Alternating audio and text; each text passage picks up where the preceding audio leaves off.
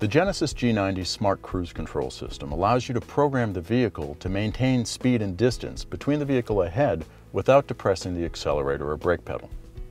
When the system is canceled using the cruise button, or the cruise button is used after the engine is turned on, the Smart Cruise Control mode will turn on. The driver may choose to only use the cruise control mode by doing as follows. Turn the Smart Cruise Control system on, and the cruise indicator will be on, but the system will not be activated. Then, press and hold the vehicle-to-vehicle distance button for more than 2 seconds. Now you can choose between Smart Cruise Control and Cruise Control modes. There are 4 settings for distance, which are adjusted on the steering wheel.